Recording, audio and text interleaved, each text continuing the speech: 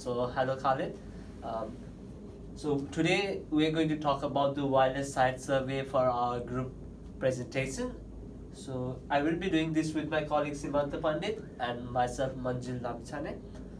Unfortunately, we don't have rest of our two members today over here at the moment due to some personal reasons. So they might contact you very soon. And today we have chosen the wireless site survey at the airport for our assignment. So this is the actual site survey that we found for the airport by the acrylic heat map surveys. So over here they have the presentation of how many access points they have in the topology of the airport. Usually they have on the dark green area over there, they have one access point deployed over there, and on the red dark area they have like 6 or 7 access points over there. Due to the 802.11 frequencies, over here there might be the less throughput required, due to which they have one access point deployed over here and over here there might be higher number of users, due to which they have like more access point deployed over here because the requirement of the higher throughput.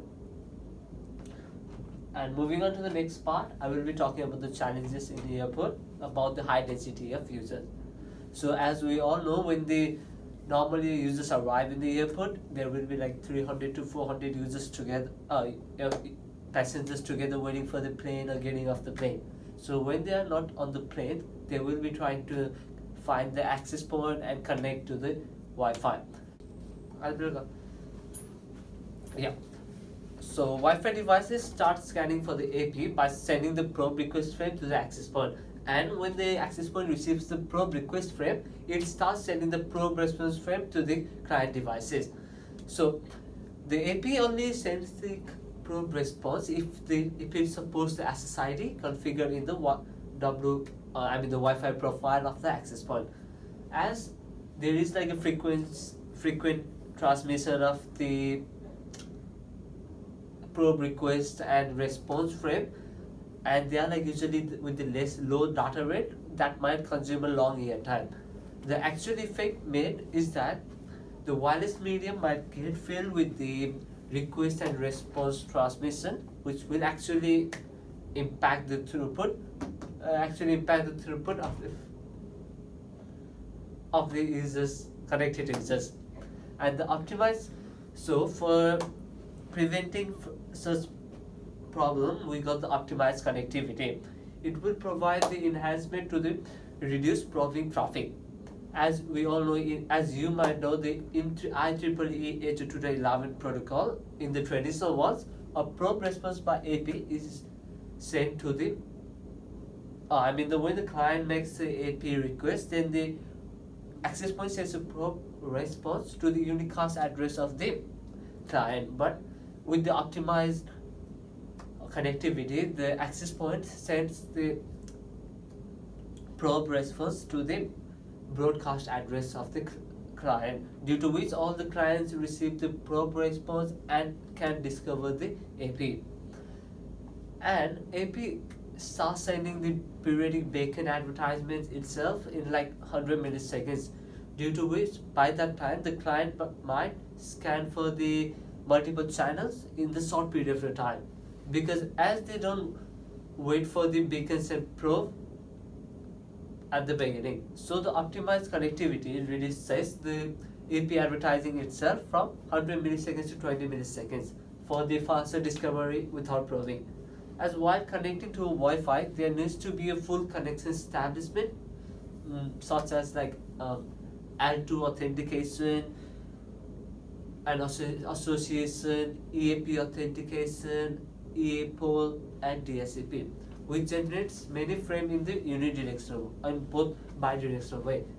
And with the optimized connectivity also provides fasting setup, like based on the IETF's EAP re-authentication protocol, which helps to complete the connection between the client and the access point in just like 4 frames over the wireless link. What ERP helps to provide fast authentication, how they help is like they remember the clients that has been authenticated before, and in the back end AAS server actually has the data of the clients that has already been authenticated. Once the initial connection is established, a subsequent roaming between the APs is achieved using techniques that are already popular and available in today's Wi-Fi networks, such as 802.11r fast transition. So that will be all for me for the high density of users. So now I'd just like to hand it over to my colleague Sibanta for talking about the rest of the part. Thank you. Thanks, Manzil, for handing over the slides to me. So I'm going to talk about the issues regarding the wireless network and wireless access points that could occur in the airports. So mounting of the access point could be a problem in the airport. So the wireless access point can be placed anywhere. This wireless site survey help us to determine where the access point is placed and where it should be placed to avoid the overlap and interface. An airport could have multiple rooms. It could have multiple dimensions. So, for example, a airport ceiling might have maybe 8 to 12 feet, but the assembly hall in the airport could be more than 20 feet. The width of the airport could be as required. So it might not be possible to cover the entire area with a common type of antenna. So it might cause the different impacts in the network.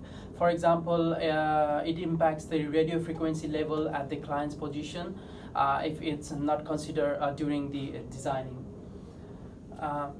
Likewise, this issue could be solved by using the overhead mounting of the access point. However, implementing the directional antennas and mechanical down tilt solves the wide coverage of these spaces. Higher the dimensional antennas is mounted, wider the cell will be. So typically adjustment of 3 to 6 dB on the transmit power control threshold will be sufficient to increase the power to the required level. These are the problems that the airport could face while deploying the wireless network. So we have suggested the different issues and different problems regarding the wireless area network in the airport, and including its solutions. So yeah, thank you.